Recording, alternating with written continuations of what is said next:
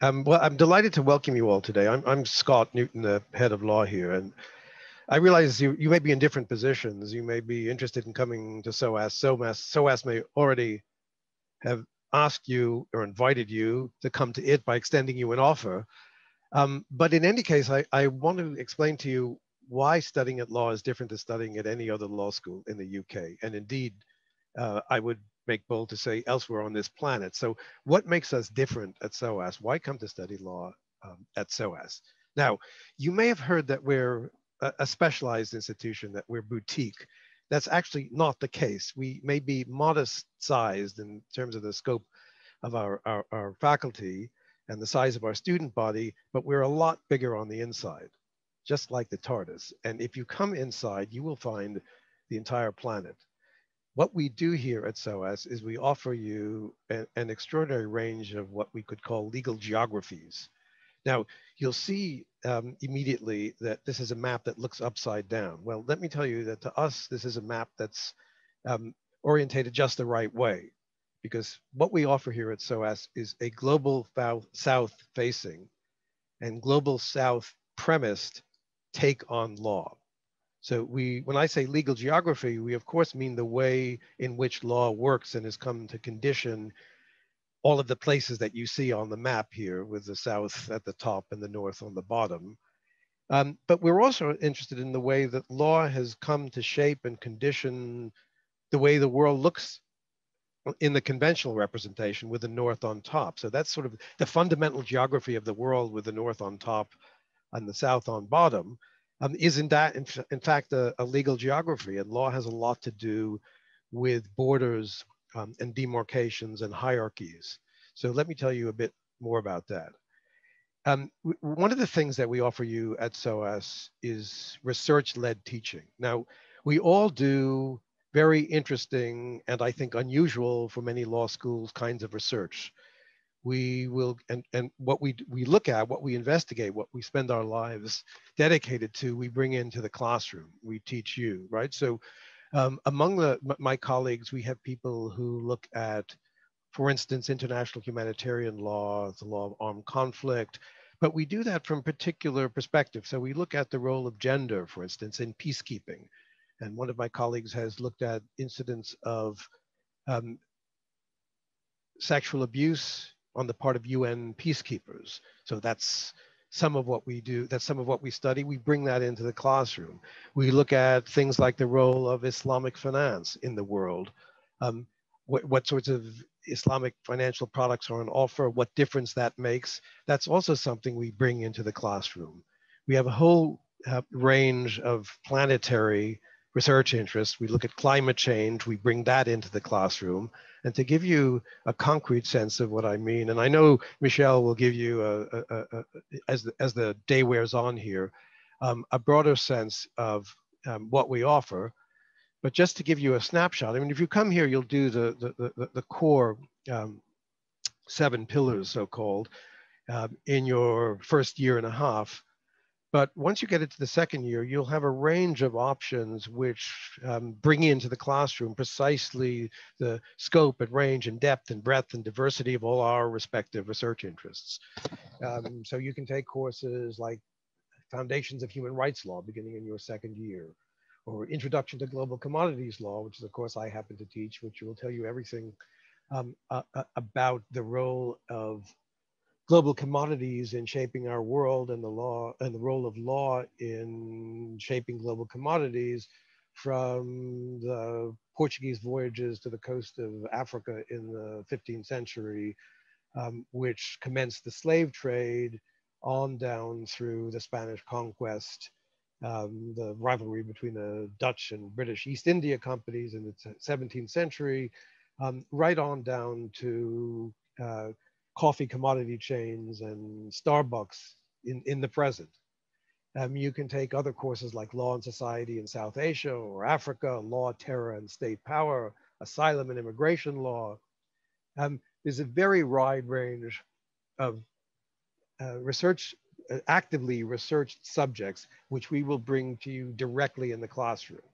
Now, let me tell you a bit about what distinguishes us. Again, we have a fundamental concern with equalities, gender equalities, racial equalities, sexual equalities. And many of us spend our lives looking at the way in which law has shaped patterns of inequality and the way law has served as a powerful tool and remedy for that inequality.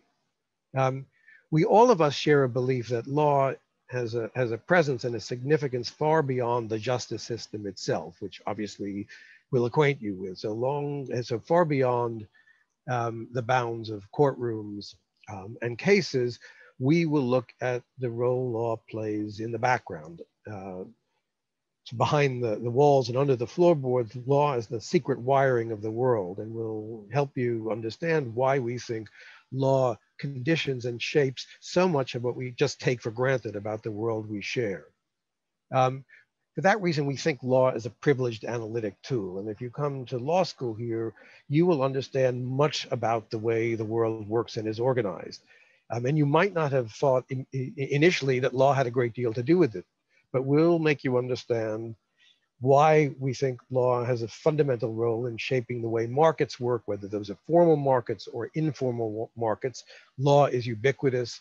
We'll help you to understand what law has to do with flows of people, migration flows, refugee flows, why law is an important part of the conditions which dispose people or force people to leave, to flee, and what it is about law that is significant in the places they go to, how law shapes and conditions their reception, or their integration, or their rejection from the societies they seek refuge in. We'll tell you about why law is very significant in separating and demarcating people and population and places. Now, this is the wall that runs through the occupied Palestinian territories, and law has a great deal to do with that wall, and indeed was fundamental to its being erected in the first place. But law itself creates all sorts of walls which aren't striking and visible and overpowering, overshadowing like this one, but nonetheless run through lives. We'll tell you why we think law has a great deal to do with the perils of climate change that the planet as a whole is facing, both the human and the non-human components of the planet. We'll lead you to understand why law has brought us to the edge of the precipice, and what law can do to bring us back from the brink. Now, we want you to get used to the fact, to accept the fact that you will leave SOAS very different to the way you came in if we've done our job. So we want to push you out of your comfort zones. You may have come to SOAS with pretty well set ideas and cherished notions about things, but we want to shake you up. And indeed, we see that as our job. So if you come to SOAS, I want you to be prepared to be shaken up. I want also to take note of the fact that you in particular are coming to SOAS, or contemplating coming to SOAS, at a very distinctive historical conjuncture, right? This is the moment, obviously, of the pandemic, which is a thoroughly novel set of circumstances which has confronted all of us. Wherever you are now located, you are contending with a singular global phenomenon.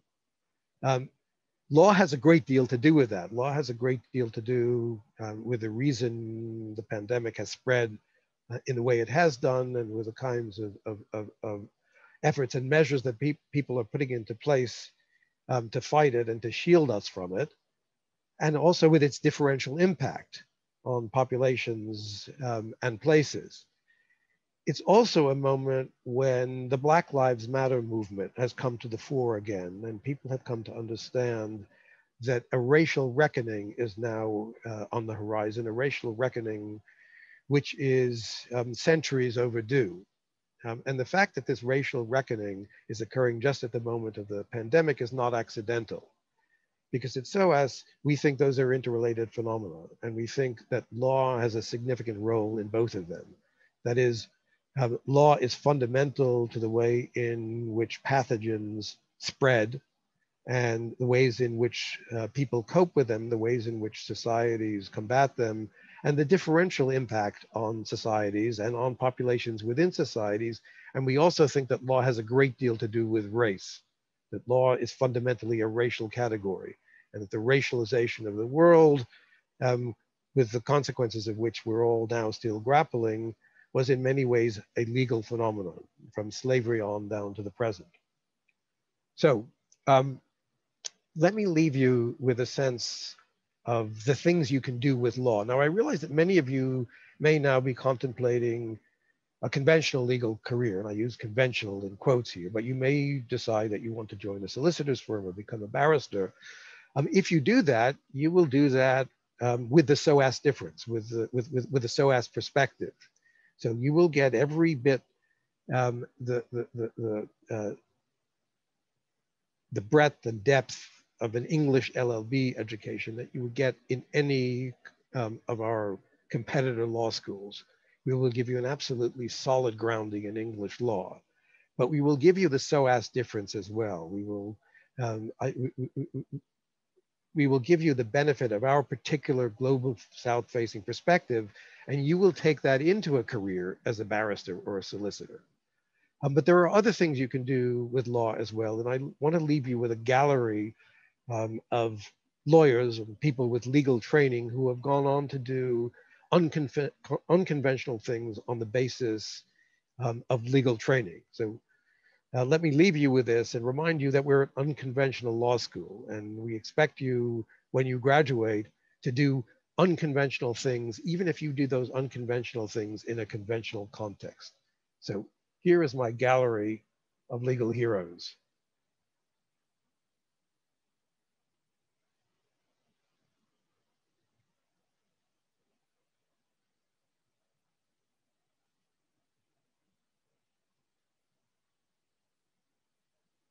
Now, you might not have realized that all of those people have a legal career or legal training in common, but they do. And on that note, I will turn you over to my very capable colleagues who will give you a kind of cook's tour of what we have on offer for you here at SOAS. So I'm happy to answer any questions now, if anybody wants to respond to issues, concerns. I'll hang around for a bit, but I'm going to turn over the chairing duties to my colleague, Michelle.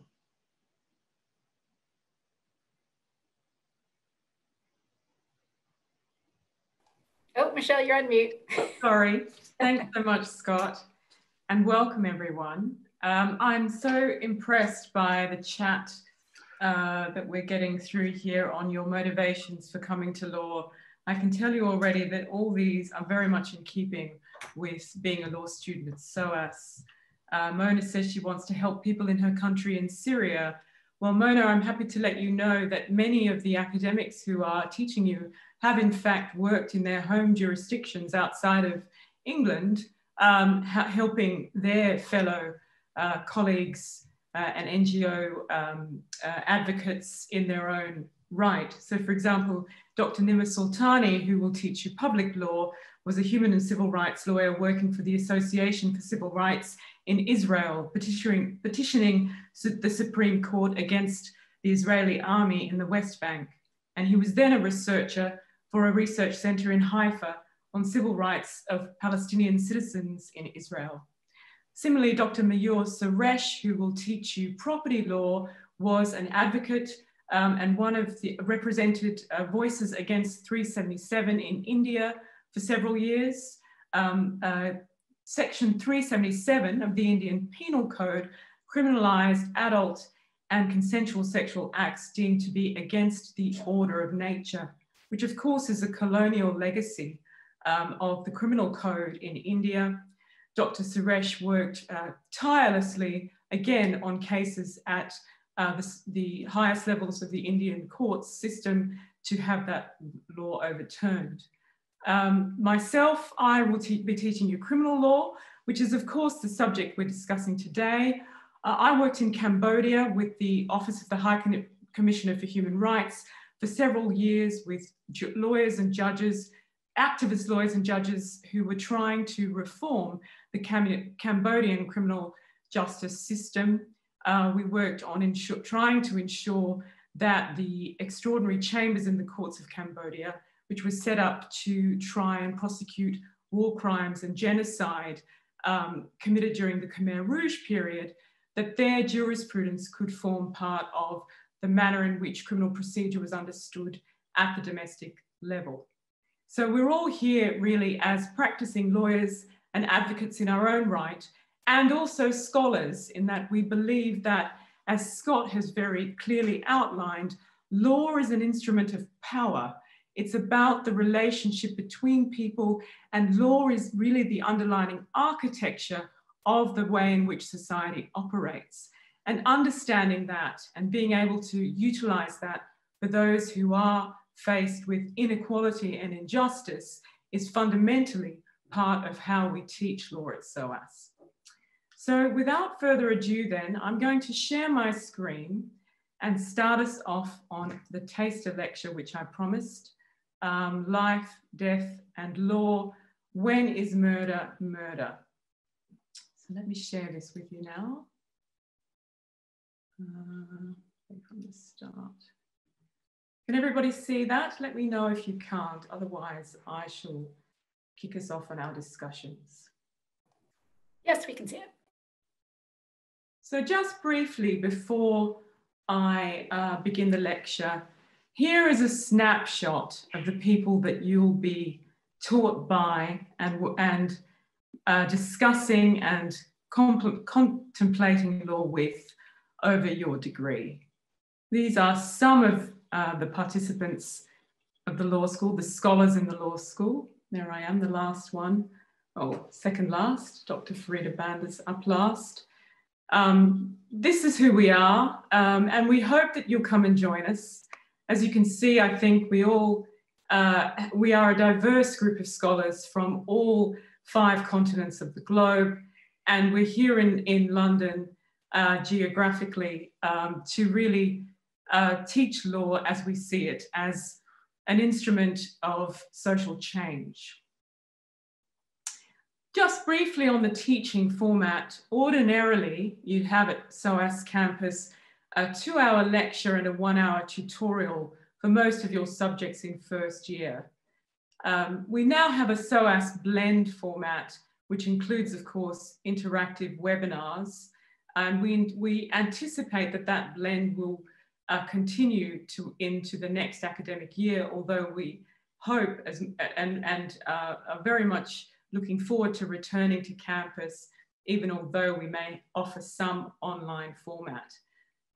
The interactive approach is both synchronous and asynchronous, in that we have lectures uploaded which you can watch at your leisure on video, as well as having interactive tutorials. In general, the assessments are 20% essay and 80% exam, just to give you a sense of what the assessment would look like ordinarily. And what's law like? Well, very essentially, law is a course about reading, thinking, and creative problem solving.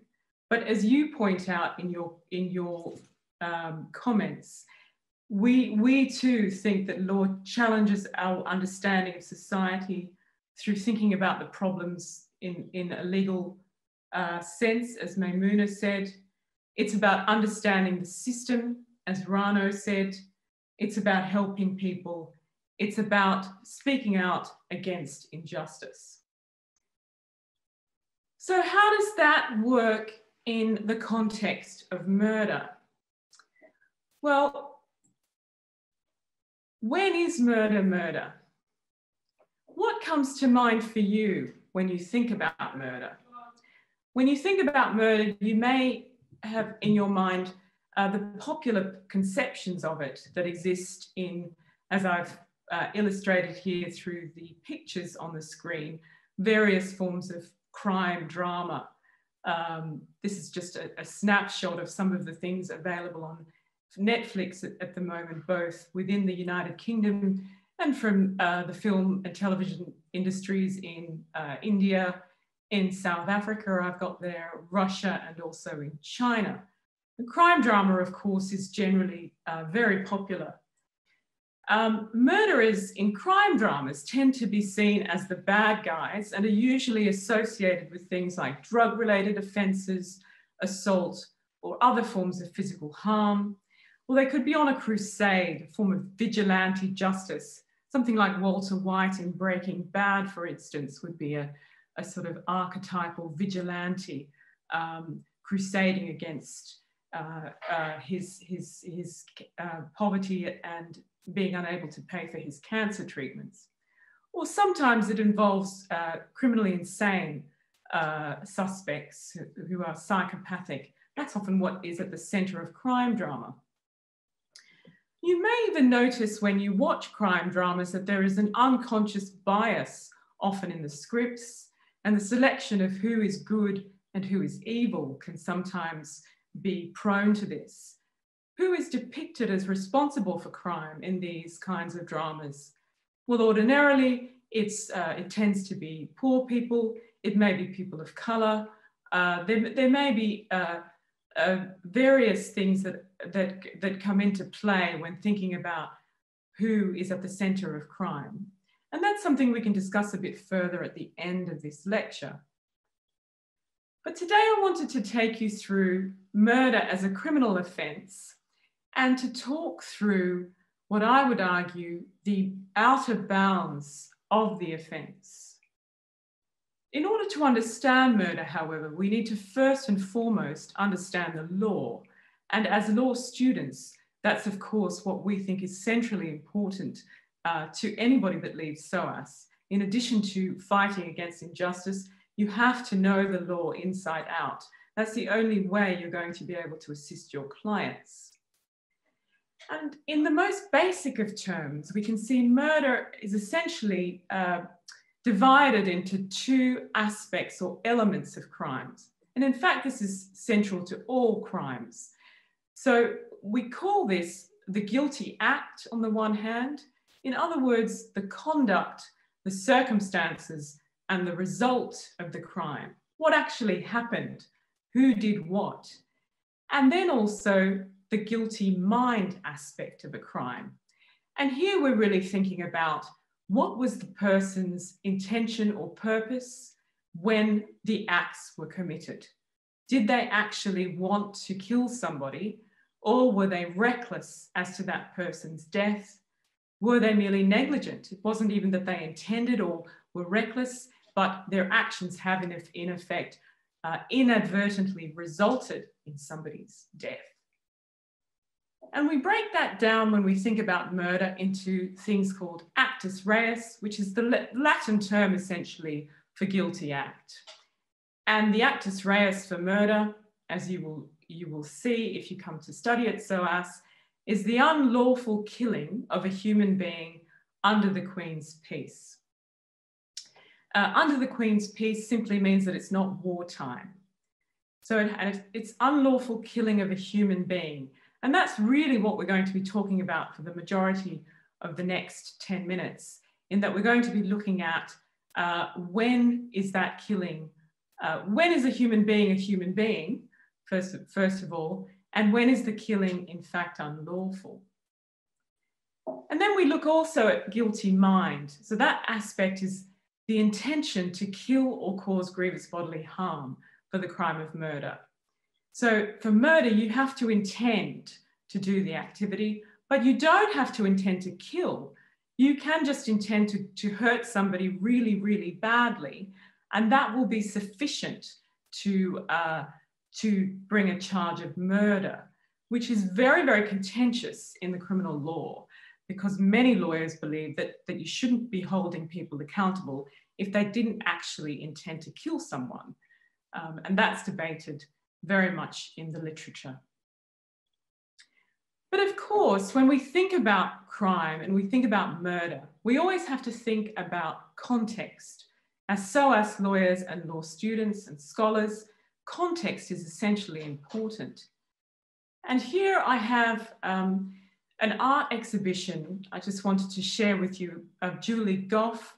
She's an Aboriginal Australian living in Tasmania, whose art looks at unearthing the histories of the Aboriginal population in Tasmania and trying to rethink and think through settler colonialism as it manifested in the last 200 years in Australia, and its impact on Aboriginal people.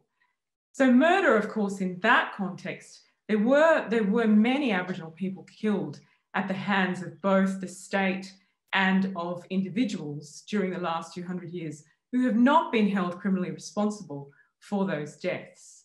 I think Julie Goff's statement here, to think about the past differently, to realise you can learn more. Nothing is fixed or frozen or definitive.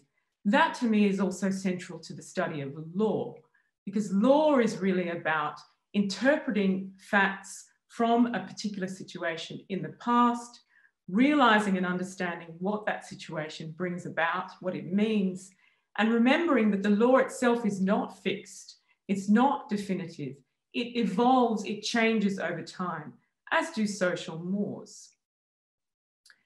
So very briefly then, if we think about life, when is a human being a human being? Now, that might seem like a pretty logical question or obvious question, you know. Well, Michelle, we're all human beings, aren't we? What are you talking about? What do you mean by that? Well, essentially, I'm asking you to think about when life begins. Can we say life begins when at the moment of conception, or is it at the moment of birth itself? Well, in the law in England, since 1874, it has been determined that life begins at the moment at which the child is no longer dependent on his or her mother.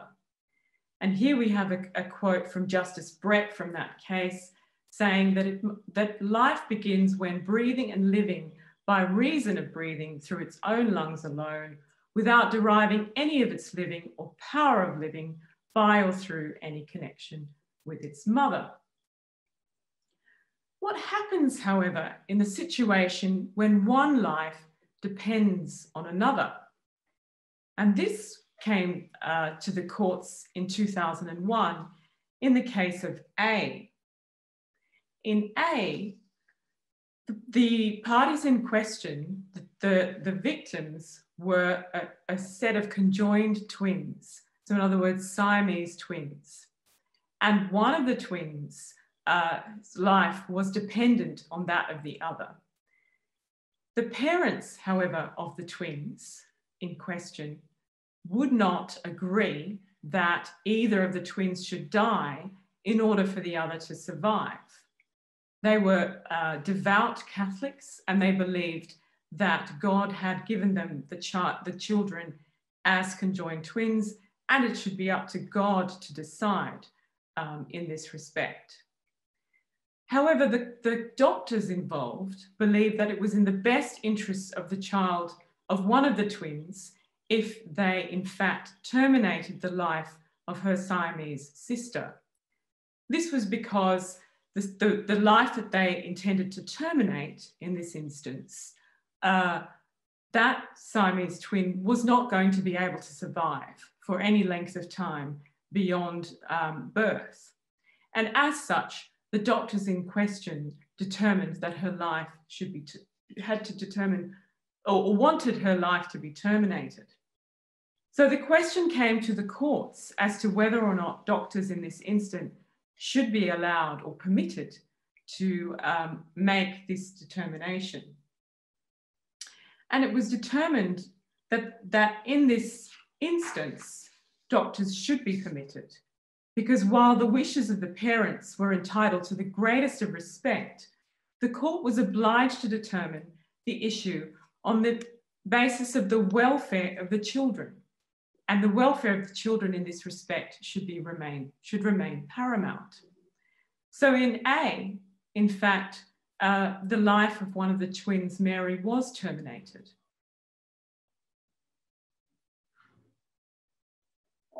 Another situation in which law has to grapple with life and death is, of course, understanding when death occurs in and of itself. Now, this initially seems obvious when it might occur, but when we think through whether or not causing death in fact amounts to killing, again we see that law has to make difficult determinations about when and at what point life can be terminated. In general, euthanasia is prohibited in the United Kingdom. However, there have been instances in which the courts have had to determine both issues of mercy killing and assisted suicide, both of which have come to the courts and asked them to determine at what point then can a person claim either to kill someone out of mercy or that they have the right to die. In the case of Inglis, this was an issue because a mother attempted and was subsequently successful in ending the life of her son, who had suffered an incredible injury and was in much pain in hospital and subject to a reduction in his quality of life. Although the doctors had said that Inglis's son would in fact be able to return to a normal life, she was unable to believe this and administered heroin to him to the point of his death. The courts had to determine in that instance whether that could be considered murder or whether there should be a reduction to voluntary manslaughter, which is essentially when the person has a defence against murder for what they've done, a partial defence. In Inglis, it was determined that regardless of the motivation, mercy killing can still be considered murder in that respect. And despite the fact that it was clear that his mother had only the best intentions and was only most caring of her son, it still amounted to murder. In Pretty, the issue of the right to suicide was also considered by the courts.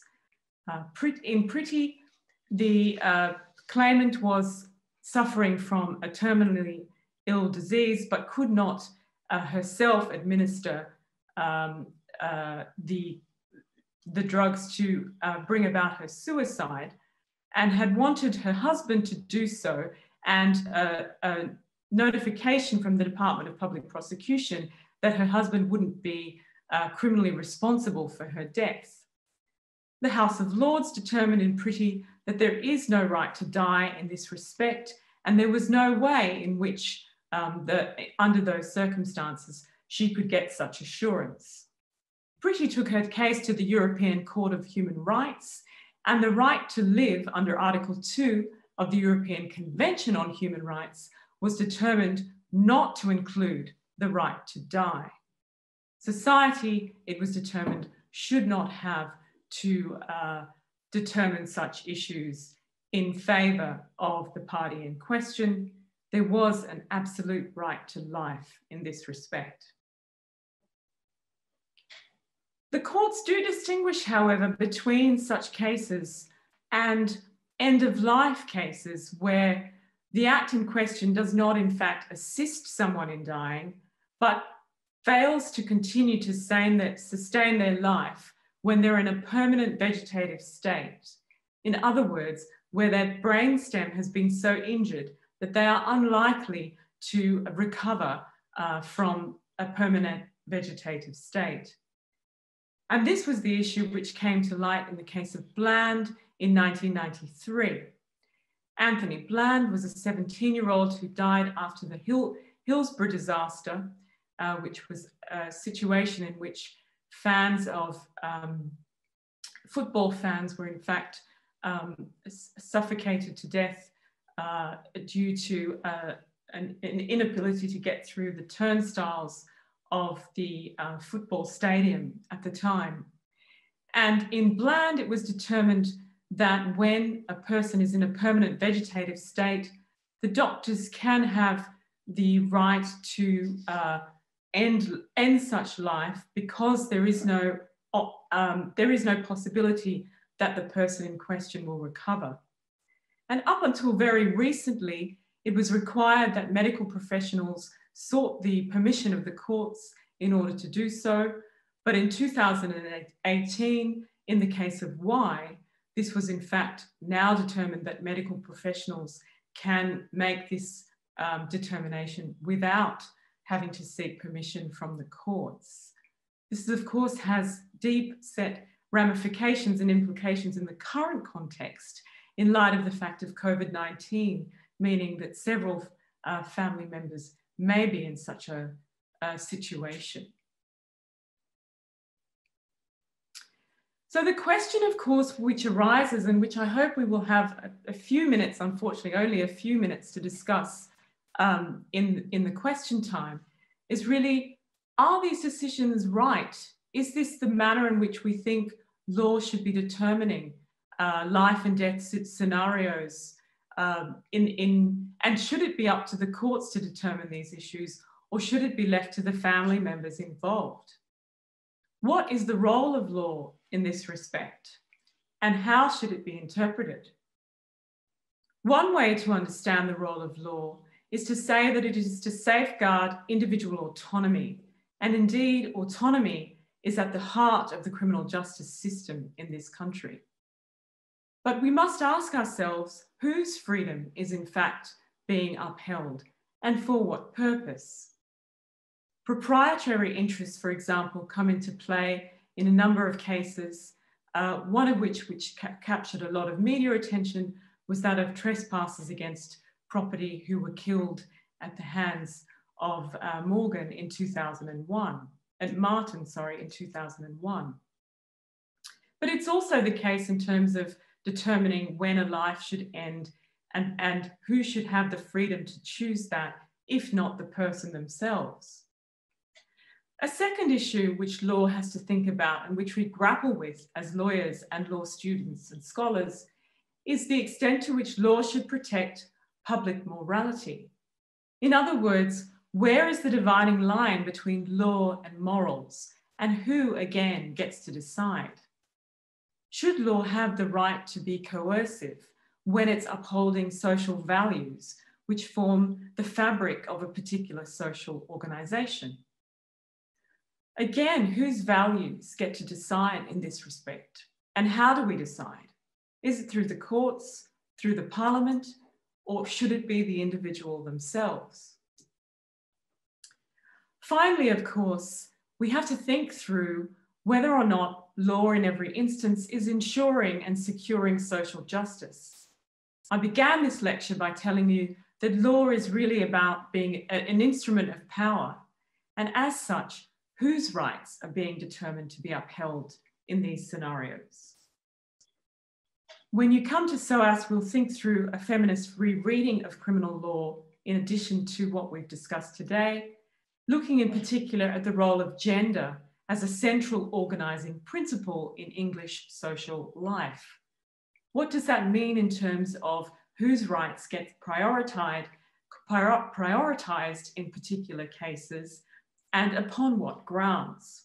And to what extent has this changed in the law over the past 50 to 100, if not much longer, years?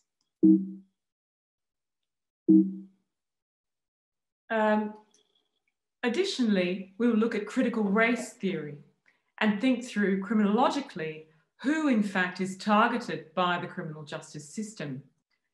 Poverty and criminality are often associated with minority, in inverted commas, communities.